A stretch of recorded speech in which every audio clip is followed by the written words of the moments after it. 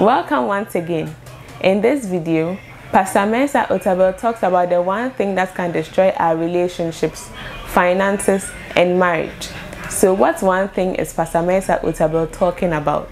Let us find out together. Have you met a greedy person before? Somebody who wants more than is needed, more than is necessary, never satisfied, always looking for more and more and more and more. It's great to be hungry for things in life, but you make sure it's hunger and not greed. Because if greed drives you, you will destroy yourself. And I have seen lots of great people with great potential who have just been greedy in their lives, greedy for so many things that have destroyed them. So you have to watch greed in your life. Let me start by defining what greed is. What is greed? Greed is a selfish and excessive desire for more of something than is needed. A selfish and excessive desire for more of something that is needed. It simply means that you don't need it, but you want to have it anyway. And you want to have it in excess, and it's all self-centered.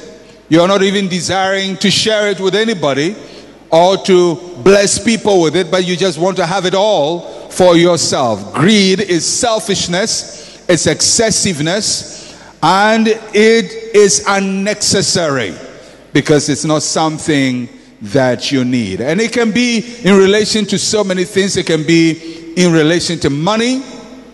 It can relate to ambitions in life. It can relate to other desires we have in life. Sometimes they begin as good, legitimate desires, and then they get out of the hand and become something else and very, very destructive. So we're going to focus on greed today. There are two scriptures I want us to look at, and then I will give you the examples from the scripture. Deuteronomy chapter 5 verse 21. And then we'll look at 1 John chapter 2 verses 16 and 17. Deuteronomy chapter 5 is part of the commandments of God, what we normally call the 10 Commandments. And these are God's instructions for life, God's rules for living and for enjoying a good life. And this is what God says in Deuteronomy chapter 5 verse 21. You shall not covet your neighbor's wife or husband, I may choose to add. And you shall not desire your neighbor's house, his field, his male servant, his female servant, his ox, his donkey, or anything that is your neighbor's. Well, these days we don't use ox and donkey, so his car, his motorbike, his aeroplane, his employees, his workers at home, the big business he has, the big company he's achieved, the big house he's built, don't covet them. It's good to want good things for yourself, but don't want them because somebody else has them. Because if you want things because somebody else has them, it is covetousness. And covetousness is rooted in greed, as we'll be finding out very soon. Then 1 John chapter 2, verse 16 and 17, we will find the three centers of greed in our lives. For all that is in the world, the lust of the flesh, the lust of the eyes, and the pride of life is not of the Father, but is of the world. And the world is passing away, and the lust of it. But he who does the will of God abides forever. The lust of the flesh, the lust of the eyes, the pride of life. You can underline them in your Bible. The lust of the flesh, the lust of the eyes, the pride of life. Every greed we have in life is centered in these three areas. If you're going to be greedy, excessive, always wanting more, never satisfied, never content, never happy, never at peace with yourself, the three areas you have to watch are these three areas. And I'm going to talk about them today. I'm going to do 3 case studies of greed. How it affects some people, or affected some people in the Bible. And I think you can relate to their stories and check yourself out whether you are greedy or not. By the way, are you greedy? So who is greedy? Now, if you are not, who is? Him, eh? Somebody else. All right. Now, we'll find out whether you are greedy or not. Okay. So we're going to do 3 case studies of greedy people.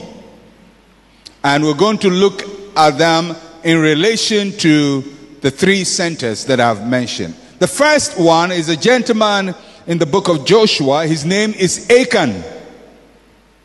Achan. And his problem of greed has to do with the lust of the eyes. The lust of the eyes. Achan and the problem of eyes. He had an eye problem. It wasn't optical for him to go to an optician for spectacles, but he had this problem that the things he sees talk to him. You know, there are people who hear voices from what they see. When they see a good shoe, the good shoe says, "Come to me, come to me, come to me." They hear voices from things. And Achan was one of those people. Now, if you remember the story, when the children of Israel left Egypt through the Red Sea into the wilderness, they were in the wilderness for quite a number of years, about 40 years, and then Moses died. The leadership changed to Joshua. In 3 days, they crossed over from the one side to the other. They crossed the Jordan. The first city they had to fight was Jericho. And you know the instruction God gave them was that they go around Jericho quietly, silently for 6 days. On the 7th day, they'll go around quietly for 6 times. And then on the 7th go, they lift up a voice of triumph and the walls will come down. They obeyed God and the walls came down. Now God had instructed them and told them that since Jericho was the first city they were going to conquer, everything that was in Jericho was dedicated to God. The gold, the silver, the wealth, the clothing, everything was God's because it was the first fruit. The first fruit always belongs to God. And so nobody was supposed to personally take anything from Jericho. And so they went in, the walls came down, they saw the booty, and Achan picked some of the things he was not supposed to pick. But nobody knew he had picked the things until they went to the next battle to go and fight another city called Ai, or I, depending on how you're looking at it. I meaning me, A meaning what is this? So, well, they went to fight Ai, and they lost. To a small village, and they lost. So the people were perplexed, having come up from a great victory from Jericho. How could they lose in Ai? So they inquired of the Lord, and eventually God pointed out the one who had caused the trouble, Achan. So Achan had to confess his sins. So let's listen to his confession. Joshua chapter 7, verse 19 to 21. Now Joshua said to Achan, "My son, I beg you, give glory to the Lord God of Israel, and make confession to him, and tell me now what you have done, and do not hide it from me." So it means when you sin and confess your sin, it gives glory to God. And Achan answered Joshua and said, "Indeed, I have sinned against the Lord God of Israel, and this is what I've done." Now he's going to tell us what he has done. Verse 21, when I saw, Everybody say, I saw. All right, you can underline, I saw.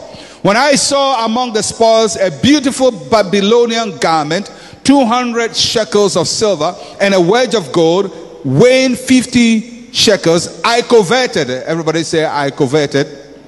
Underline, I coveted. I saw, I coveted. I coveted them and took them. Everybody say, took them. Underline, took them. Saw, coveted, take. And there they are, hidden. Everybody say, hidden. Underline, hidden. Hidden in the earth and in the midst of my tent with the silver under it. So, well, Achan, in confessing his sin, tells us how the greed works.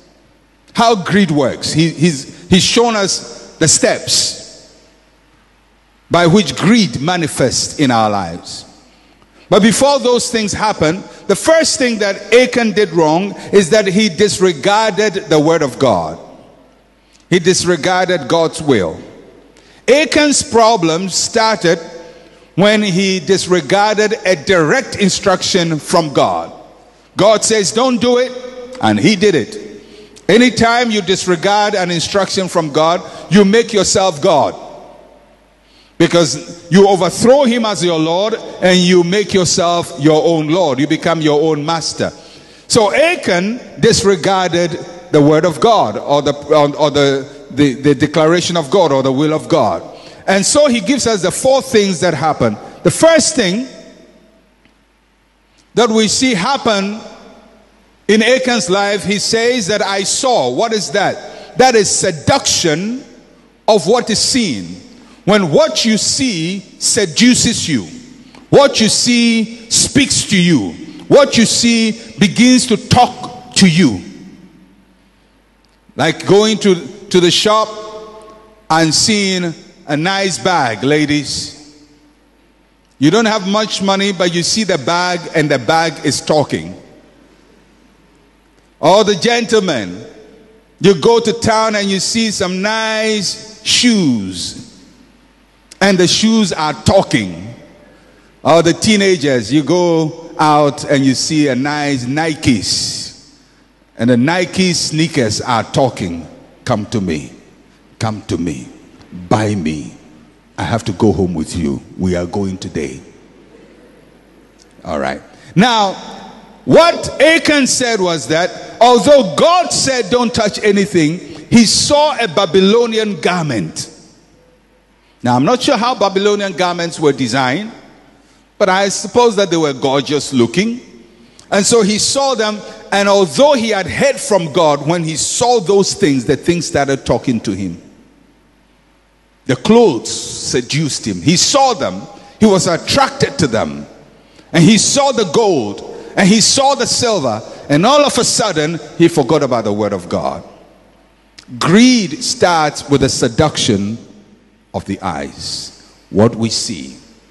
And all around us we see things. We see wealth, we see money, we see houses, we see cars, we see people living well and all of that.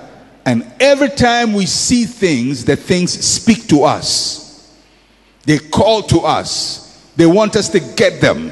The question is, whose voice would you listen to? The voice of Jehovah or the voice of things? The voice of clothes, the voice of cars, the voice of buildings, or the voice of God. Achan listened to the voice of the Babylonian garments, the seduction of what is seen. The second thing that Achan says went wrong, he says, I coveted. That is craving for riches. He developed extreme desires for the beautiful things that he saw. His whole body was driven to get those things. Have you ever gone out to the store? You see some item, it could be a shoe, it could be a handbag, it could be furniture, a saucepan, and when you go home, it continues to speak to you. Has it ever happened to you before? You've left the shop, but you have a craving for it. You have a craving for it. and you talk to people about it, and everything about you says, go and get it. That's what Achan says happened. He had a craving for it. It could be for money. It could be for whatever, but he started allowing the things he saw to drive him. He says, I coveted it. I wanted it. And in my mind, I can imagine that Achan is with the rest of Israel. They are fighting, and he enters a home, and he sees the clothes, and the things are nice, and the gold jewelry and everything is nice, and he says, no, I don't have to take it. He runs out to join the people, but something speaks to him. Go back, go back, go back, go back, go back, go. So he goes back. He sees the thing. I'm not going to take it. He goes, and then he returns. He goes back and forth. But there is a coveting. There is a craving because of what he saw. Greed starts with what you see and then what you crave for. When we say that you crave for something, it means that you can't live without it. You can't live without it. Sometimes the devil makes us feel as if there are certain things we can't live without. If you don't get that shoe, you're going to die. If you don't get that money, your life is finished. If you don't go and buy that handbag, you are done. If you don't change the tires of your car, you are finished. And sometimes the things that attract us are not necessary, but they are excessive, mostly because we are just coveting after them. So he talks about the second thing that happened. He says, I coveted. Then he says, he took, that is grabbing for things. The lust of the eyes grabs. And once covetousness rules your life, all you need to do is to devise the appropriate scheme to get the things you are coveting. Now, for Achan to get those things, he had to have a plan. He couldn't just enter the house, pick the things, and walk out. He had to have a plan. In my mind, I can imagine that he enters the house a couple of times, he sees the clothes, now he wants to get it. So he's going to grab it. But he must grab it without anybody seeing he's grabbing it. So in my mind, I can see Achan standing in front of the house where his goodies are. And he tells the rest of the army, oh, the enemy is going over there. And everybody moves away from the house. And he looks around. Joshua is not there. Everybody's departed from the house. He picks everything in the house, probably hides them in a bag, makes all kinds of pretenses. Maybe he says, I'm going to give it to the Lord. He goes to the priest and goes behind the tent of the priest, passes around, gets to his own house, and that's it. Because when you crave for something so much, you have a plan for it. Sometimes the plan is dubious, but you're going to follow it. Because your eyes have spoken to you, your craving is speaking to you, now you want to grab it at whatever cost. He wants to grab it. Then the fourth thing that Achan talks about is, he says, I've hidden it. I hid it. Hoarding of goods. Greedy people are normally hoarders. They are not distributors. They want it all for themselves. It's self-centered. It's selfish. He can't share. So he saw, he coveted, he grabbed, and then he hoarded. He hoarded everything. That is the lust of the eyes. Do you know the number of things that people have coveted after? You know, sometimes it happens to all of us. You see something and you feel until you buy it, you'll never be free. And then you buy it, you use it for a while, and you forget. Once in a while, you open your wardrobe or your closet, and you see something that you bought. You wore once or twice, and that was it. So what was it that drove you? It wasn't necessity, because you haven't worn those things for a while. It was greed.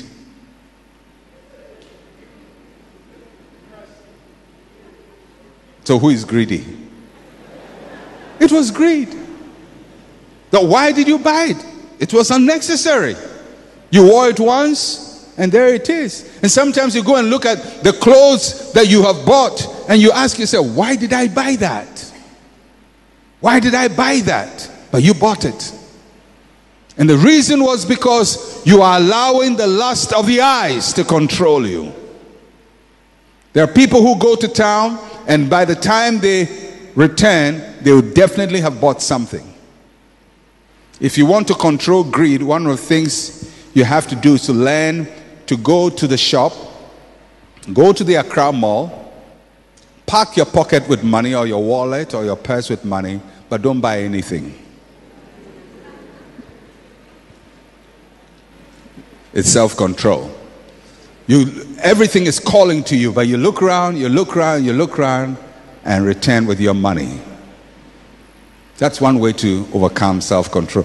When I was learning to control some of my appetites, I remember years ago I used to really fast for long periods. My whole life was fasting. I was fasting almost every time. And I would fast maybe a couple of days, 2-3 days, and when it was time to break my fast, and believe you me, when you fasted for about 3 days with no solid food, you're hungry. And so I get the food in front of me, and your natural instinct is to dig into the food and punish it for denying you itself. All right. But I put the food down, and sometimes I can put the food down, smell it, look at it for 1 hour. Just looking at it. I'm just telling the food, I have power over you. You don't control me. You have to learn, learn to be able to see things and not just be gravitating towards it. Because if you don't learn that, your eyes will lead you. Your eyes will be your God. That's the lust of the eyes.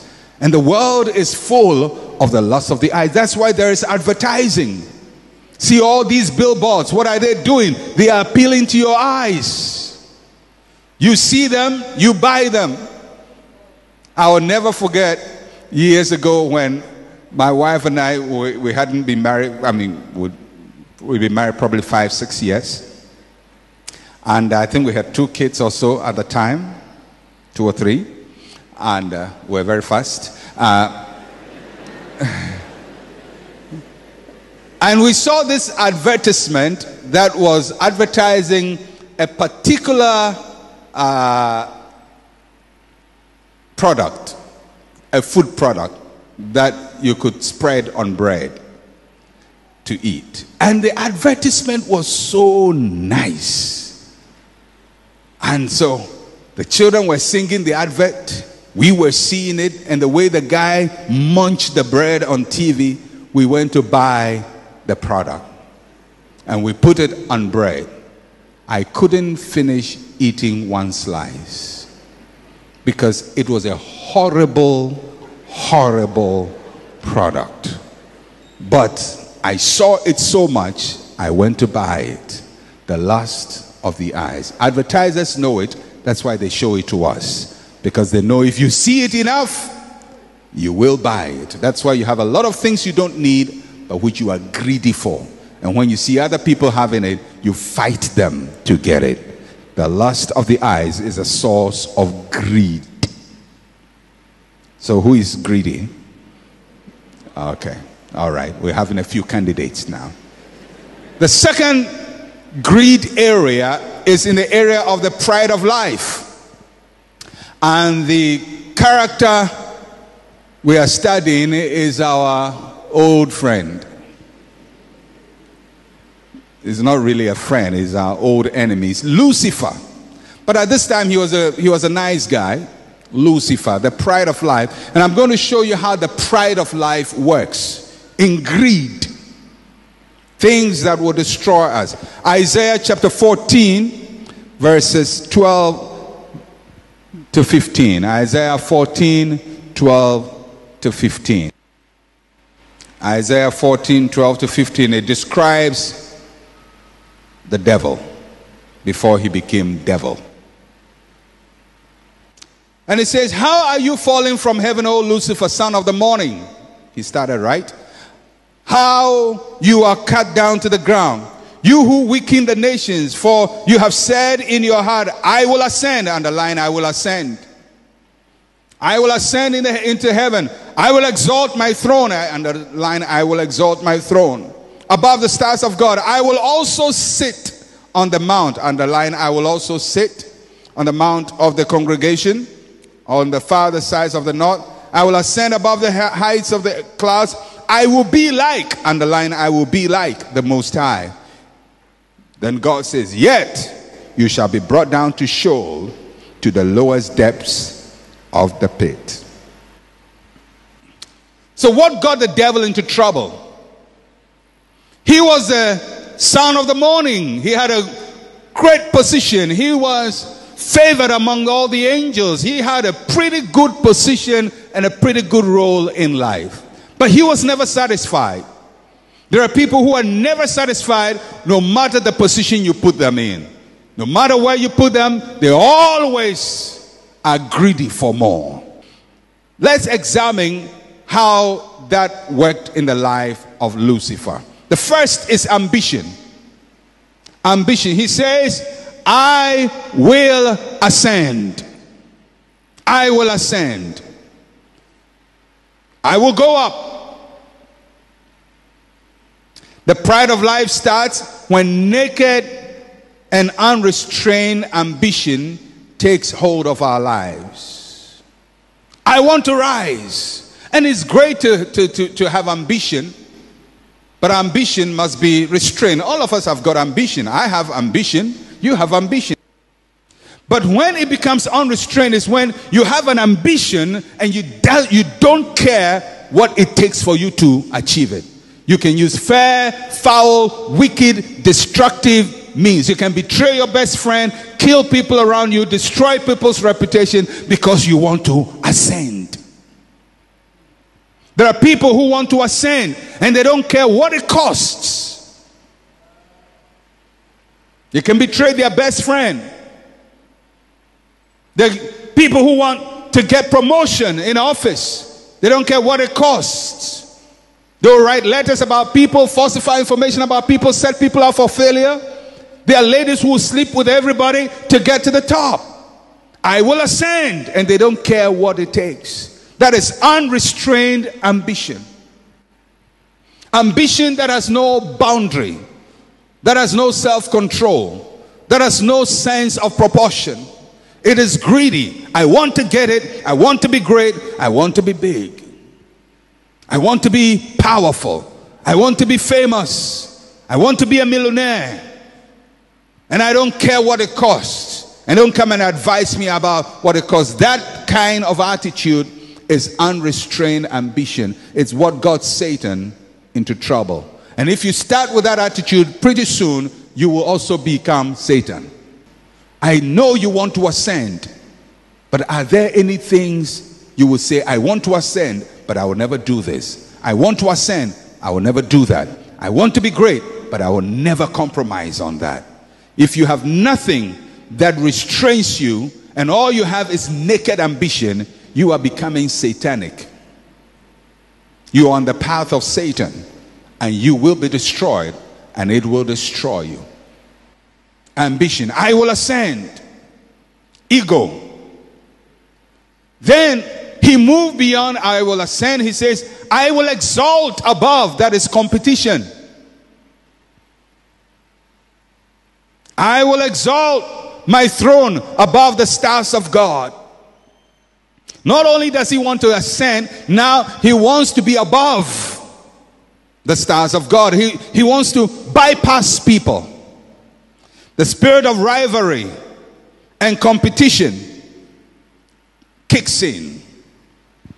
This happens when we become so obsessed with trying to beat everyone around us. We want to beat everybody. We want to be better than everybody. Even when we don't have the talent to do what we are doing, so far as somebody else is doing it, we want to beat them. So you don't want to sing, but you are forcing to sing. You don't know how to do accounts, but you're trying to be an accountant. You don't have the skills to be a salesman, but you're trying to sell simply because you want to beat somebody else. That is greed, and it will destroy you. Satan is competitive. I will ascend. I will go beyond the stars of God. I want to be the best. It's good to have ambition in life, but you cannot be the best over somebody else. You can be the best of yourself, but not the best over somebody else. The best thing you can be is to be what God wants you to be. Use your skills, use your abilities, use your strength, perfect yourself, improve yourself, but don't do that with somebody as your target. And sometimes we go through life, all we're doing in life is trying to compete against somebody else. I want to be better. I know a case of two friends who were pregnant, ladies obviously, and there's a true story. One of them delivered earlier, and about a month or so later, the second one delivered. When the second one delivered, the first question she asked the nurses is my baby bigger than my friends? Crazy. Your child has just been born. You are using him for competition. And who said a bigger baby is a better baby? Who knows? Maybe his brain has scattered into all his body, so he's fat. But this is what is my baby bigger? And there are people who are like that. Is his wife more beautiful than my wife? What a crazy question. What a crazy. Any man that asks that question needs to be lashed 24 times on the bare back. How can you ask whether somebody's wife is more beautiful than your wife? What is beauty anyway? What is handsome anyway? I am the most handsome Mensa Otabil available on the planet. But that is as far as I can be. I am not more handsome than anybody else. I am the most handsome Mensa Otabil. But Pastor Autry is also the most handsome Pastor Autry. Pastor Osebonso is the most handsome Osebonso around. We are all the best that we can ever be, not the best against somebody else. How can you compare my nose with your nose? The structure is different.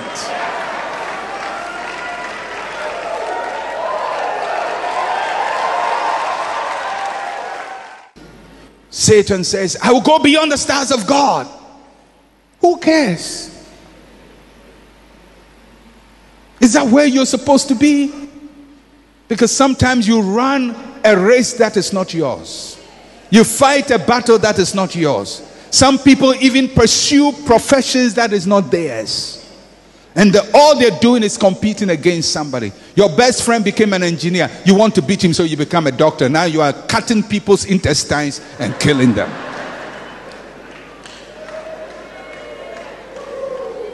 And you didn't want to be a doctor, but you just want to show, I can do better.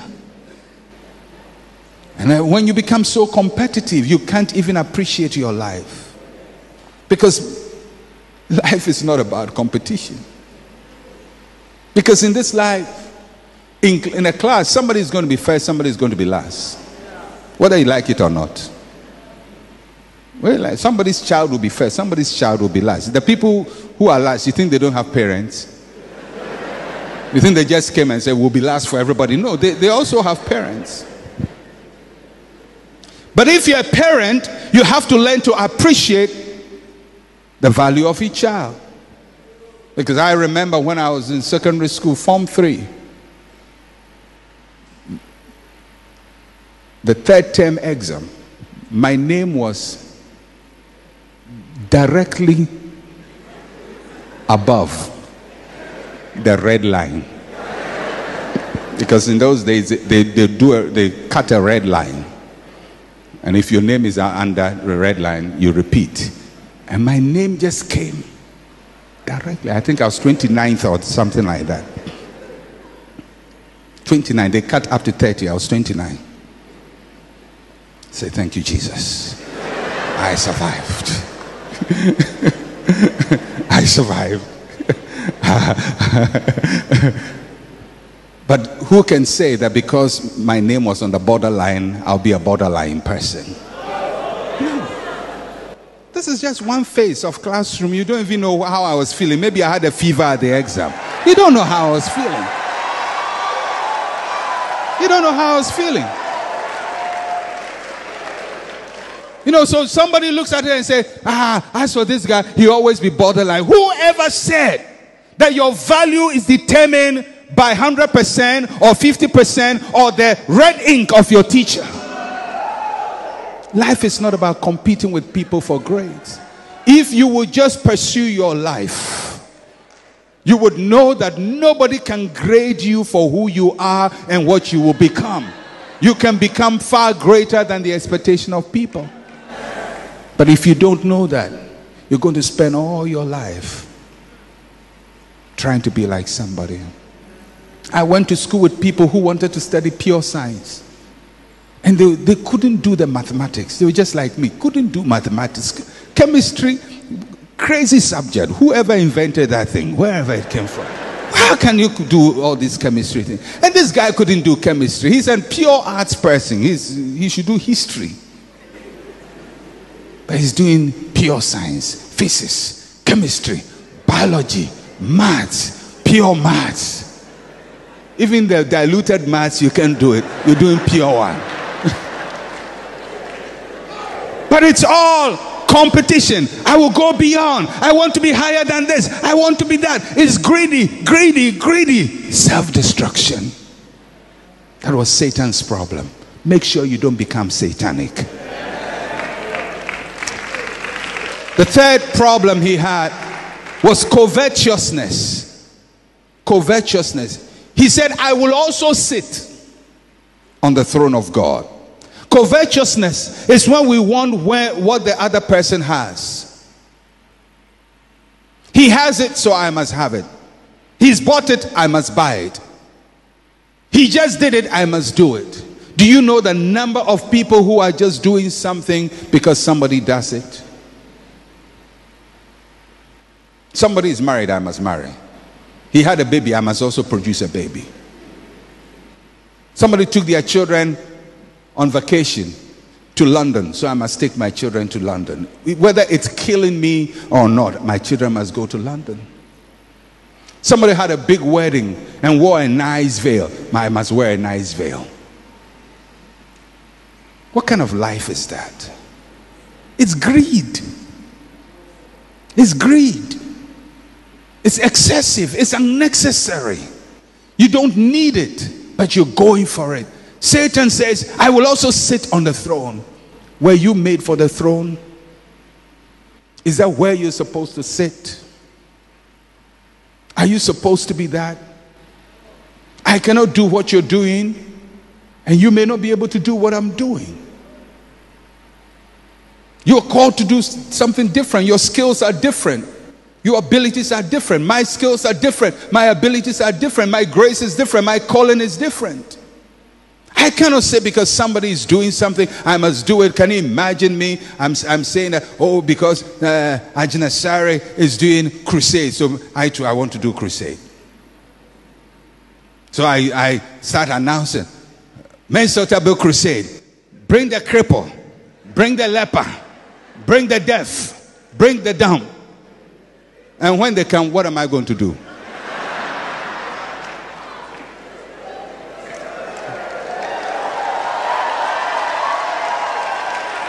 What am I going to do? They have come. You say bring them. Ajinasari said bring them. Otabil said bring them. So the lepers are there, cripples are there. I'm looking at them. I say point number 1. Point number 2. That's not what they need. Somebody say, well, but it means you are not powerful. Who said that? My power is in another department. We have power in different departments. We have abilities in different departments. We do different things. Just because somebody does one thing does not mean it's better than yours. Yours is good, his is good. Both of you are powerful in different ways.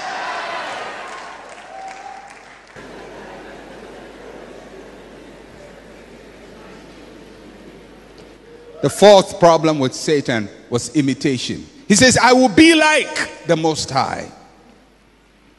Imitation. Imitation is when you throw away your own uniqueness in order to be like somebody else. There are people who are imitating people every time. Ladies, especially sometimes, have mercy. One moment they are dressing like Lady Diana. The next moment they are dressing like Michelle Obama. Next time they are dressing like Nadu Mills.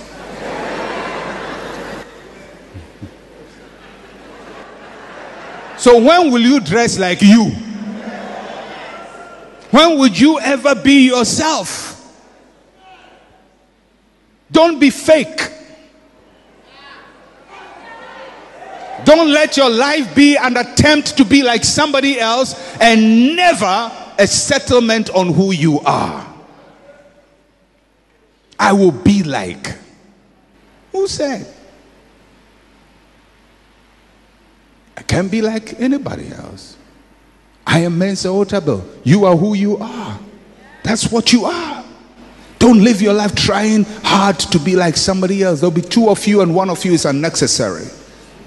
And guess who is unnecessary? The imitator is unnecessary. But when you understand you are here by purpose, by design, and by assignment, the world needs you. The world needs your uniqueness. The world needs your special gifts. Don't try to be like somebody else. Definitely learn from people. Learn good values from people. Learn best practices from people. But practice them in the context of your uniqueness, because you cannot be like somebody else. You cannot be. You can only be yourself.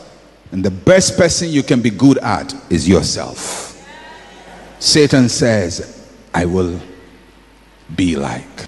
The final area of greed we want to look at.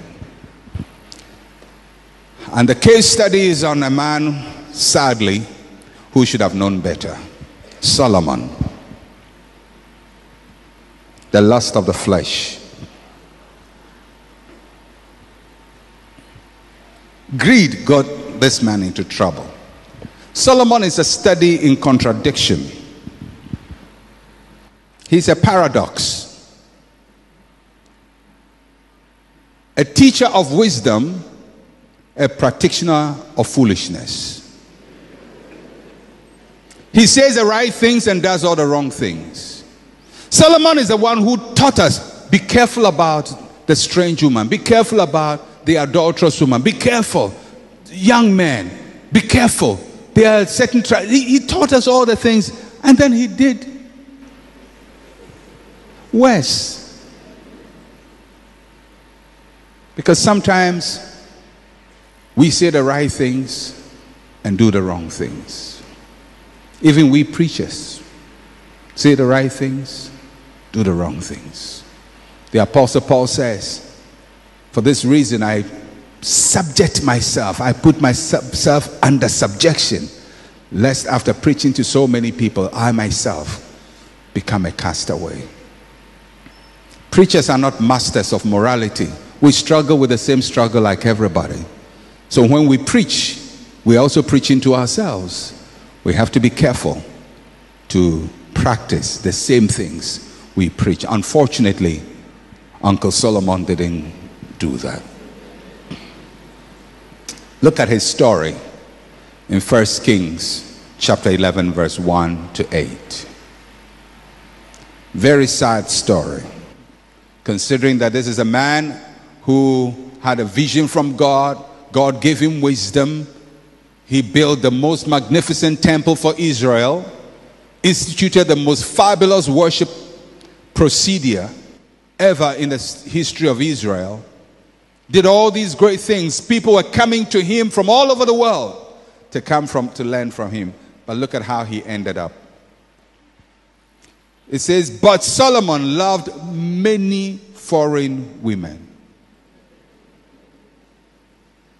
as well as the daughter of Pharaoh, women of the Moabites, Ammonites, Edomites, Sidonians, and Hittites. From the nations of whom the Lord has said to the children of Israel, you shall not intermarry with them, nor they with you. Surely they will turn away your hearts after their gods. Solomon clung to these in love. Underline, Solomon clung to these in love. You should have underlined earlier, loved many foreign women. Clung to these in love. And he had 700 wives.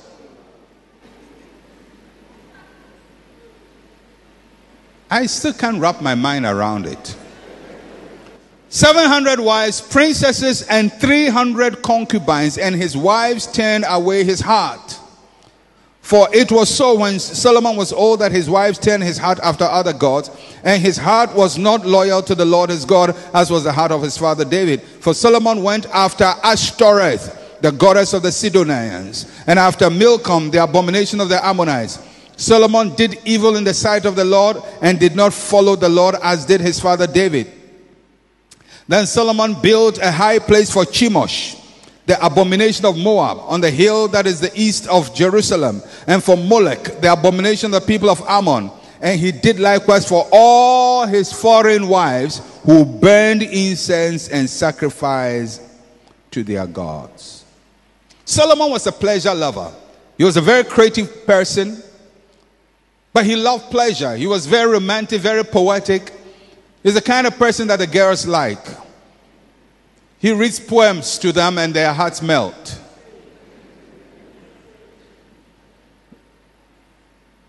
He started by forming alliances with nations, and as a way of forming alliance, he would marry from those nations to build political strength. He forgot that it was God who put him there, and God would protect him and keep him. Soon he was deep in all kinds of destructive relationship with women. But his problem started first because he had ungoverned fleshly desires. The Bible says he loved many women. He had ungoverned fleshly desires. He couldn't rule his appetites.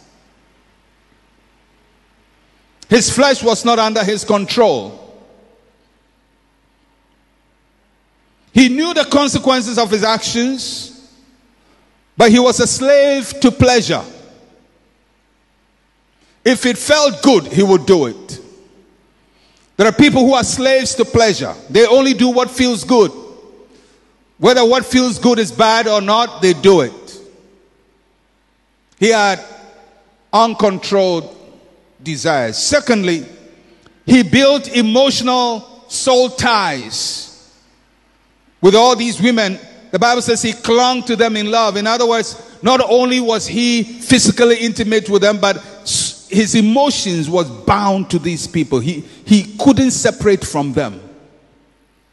He couldn't. In other words, if you met Solomon and you told Solomon, hey, Solo, what are you doing? 1,000 women? Charlie, do something about this thing. Oh, leave about 100. I mean, this one, leave them. So Solomon will say, hey, and what will I do? I would die. It had now become emotional. There are people who get themselves into soul ties. It starts, they say, oh yeah, I'm having fun. Oh, I can stop at any time. Now they can't stop. You know why you can't stop? It's a soul tie. You are in Solomon's path. Even the wisest man messed up. You think you have control over it? You don't have control over it. You need deliverance. Third thing that happened to Solomon is that his heart was turned after other gods. He declined into apostasy. He lost grip over his life. His value systems were going wrong. He couldn't control anything. Business is going bad. The kingdom is going to nuts. Everything is going wrong. He doesn't know how to get himself right and fix his problem, because he has all these problems that are occupying his attention and he's not able to solve any problem. And let me tell you, especially men, those of you who get into positions of power and think you must use it to accumulate girlfriends, you will lose grip over your work, and one of these days you're going to end up disgracing yourself publicly. Because these women, you see what they did to Solomon? They made Solomon move away from God, turn his heart. The girls will turn your heart. You'll be a thief very soon. Oh yeah, you have to service all of them. And girlfriends are more expensive than your wife. A wife is very stable. She has nowhere to take the money. Girlfriends have short-term agenda, and they have to make the most within the shortest possible time. They want the cars, they want the houses, and they will squeeze you. They will squeeze you. They will blackmail you. They will do everything. They will cry on you. They will weary you. They will make sure you do it. That's what happened to Solomon. The fourth thing is he became corrupt. He went into abomination. He started building temples. Temples for these gods. Temples for them. Temples is like men who buy cars and buy houses. Solomon's greatest achievement was to build the temple in Jerusalem. But after he built a temple in Jerusalem, he started building temples for all his wives. And he built for their gods. And these were very, very filthy, wicked, dirty gods. Molech was a god that required child sacrifice. Ashtaroth was a god that required sex. That's how they worshipped him. And Solomon built a temple for that. Solomon was sacrificing children. Chemosh required incest, that parents sleep with their children. And that's what he was gotten into. Here is a man who built for God. The glory of God came upon the house. God honored him. Now he's building all these little temples for these gods and worshiping with his wives. He doesn't even know what to believe again. He worships everywhere. And God appeared to him and said, Solomon, this is the end. After you, there will be no nation called Israel. Can you imagine one man? He says, after you, there will be no nation called Israel. I'm splitting the kingdom. And from that time, the kingdom was split. After him, there was all kinds of trouble. The nation went into captivity. It took all those years from the time of Solomon till 1948 for Israel to go back to their land because of this man. We found out that the one thing that can destroy anyone's life is greed. So let us do well to stay away from greed. Please like this video. Leave your thoughts in the comment section down below, and also subscribe to our channel. Also, do not forget to visit Pastor Mensa Otabil's channel to watch more of his videos. Thank you.